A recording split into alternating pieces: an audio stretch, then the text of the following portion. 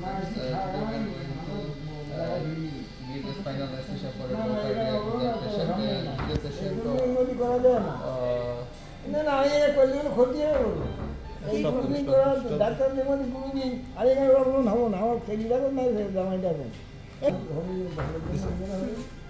today we are going to show you a spinal anesthesia for low cardiac disease patient. In this patient, he has ejection fraction of 40%. So we are going to show you how we give spinal anesthesia for this patient, and this patient is going for lower limb surgery. So we are now ready for wash the patient from his back for the sterilization purpose. This is our acidified alcohol solution.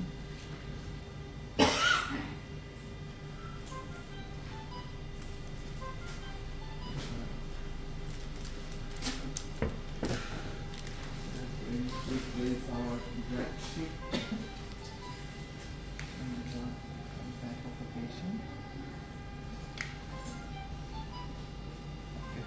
Now we are going to take the vacuum.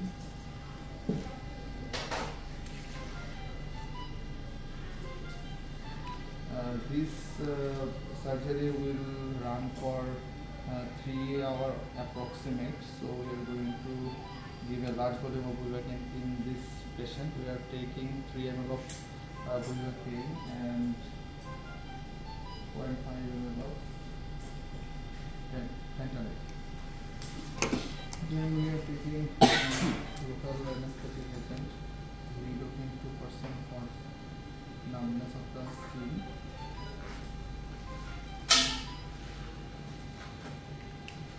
We are going to take baby needle, which is actually 25 gauge needle. We are finding the space of the spine.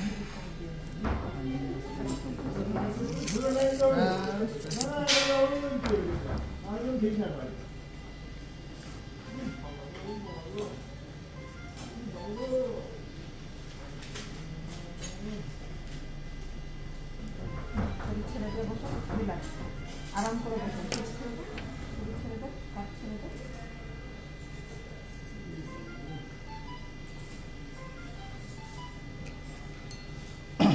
We are slightly waiting for 1 minute.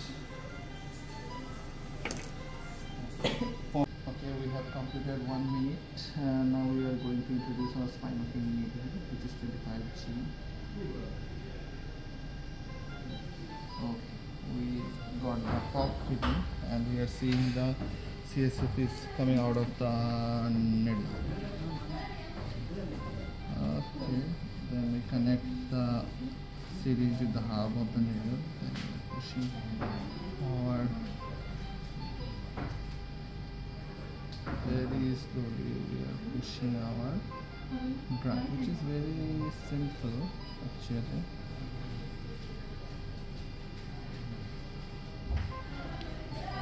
Now we will wait for 30 seconds for the settlement of the drugs. Pause. Okay, the patient is then positioned in supine position, and we are going to observe the blood pressure right here. Yes, we are seeing his initial BP 203/88 with a huge gap in the pulse pressure, and we thought that it will reduce in after some minutes, but it is our target to overcome the relative volume deficit with the normal saline or any other isotonic crystalloid fluid. So we are giving some boluses.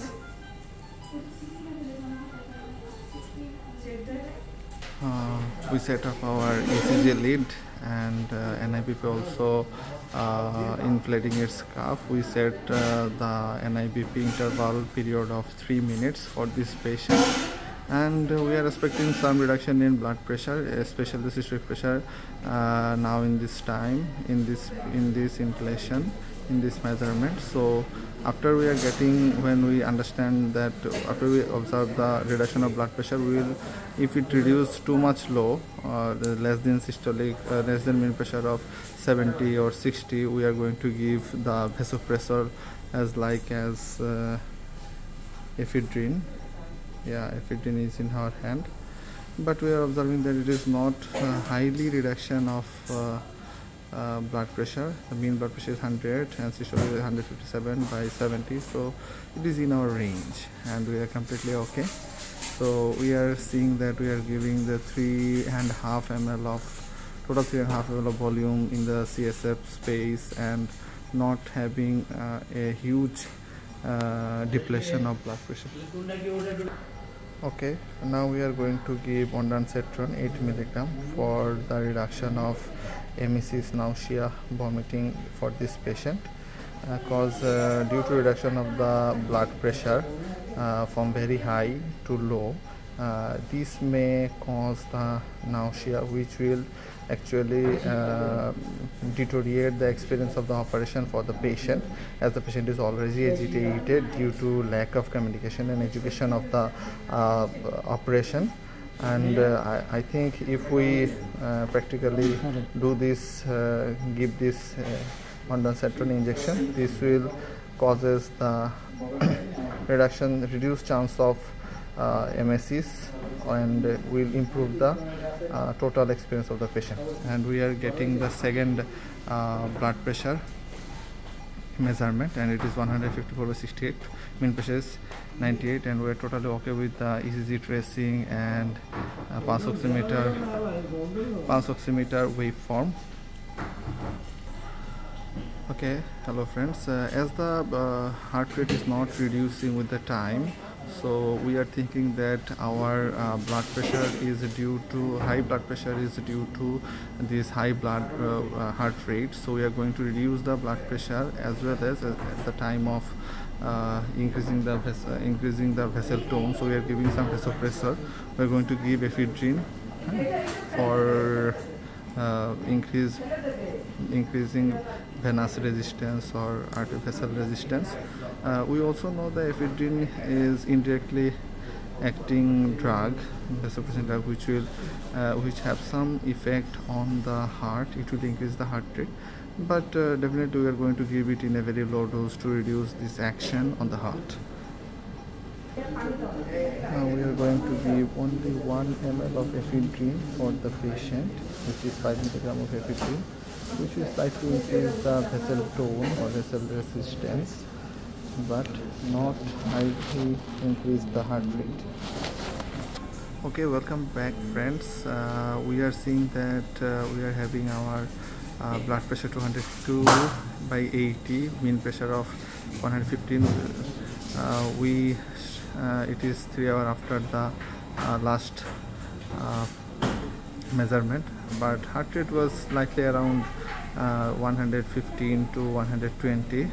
So after giving 1 ml of ephedrine, it is almost similar, but with the increase of vessel resistance, the blood pressure rises.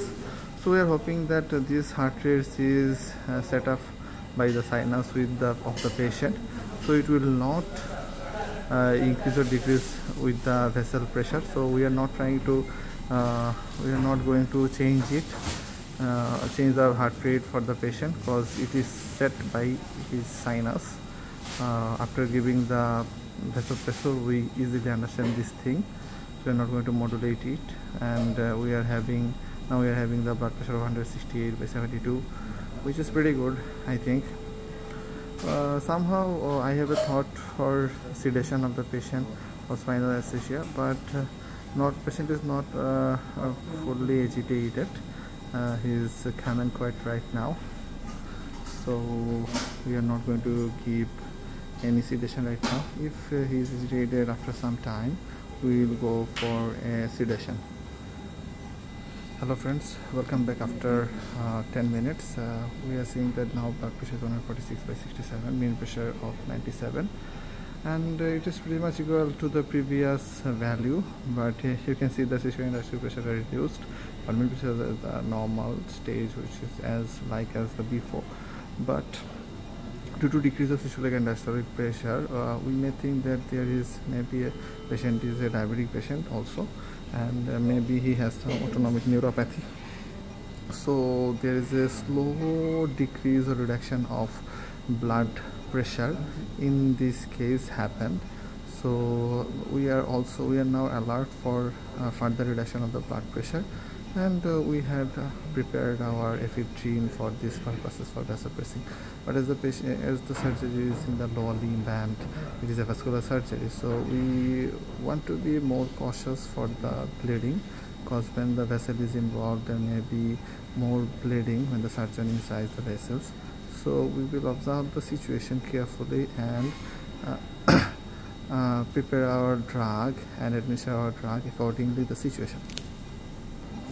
Welcome back, my friends. It is almost 35 minutes of giving spinal anesthesia, and there is no huge reduction of blood pressure, and we are seeing the mean blood pressure of 107 right now, and heart rate is 110 with a saturation of 96. So we are not expecting further reduction of blood pressure, mean blood pressure, unless also there is a huge bleeding, and there is actually very little or reduced action of spinal anesthesia on this patient who has a low cardiac reserve, patient 40%. And what we are doing actually, we are giving the buivac in the lower space and trying to get it settled down for some time, which we do in saddle anesthesia, and it causes the less involvement of the thoracolumbar outflow. So as these drugs involving just lumbar outflow of the lumbar sympathetic outflow roots or lumbar roots of the nerve, so it causes little reduction of blood pressure. If it involves the thoracic outflow, so thoracic sympathetic outflow, it may reduce the blood pressure heavily, which may happen when we do the upper or lower abdominal surgery. We trying to block the lower thoracic or upper thoracic level, and this causes a huge reduction of blood pressure. But in this case, as the surgery is in the lower limbs, we just try to block the lumbar outflows. It causes the very low reduction of blood pressure and increases the safety of the patient with the saddle approach, saddling the drug in the lower spaces, and with a huge bolus. So thank you for today, and we understand how we give a huge volume or huge amount of buivacaine for the low cardiac reserve patient. And thank you.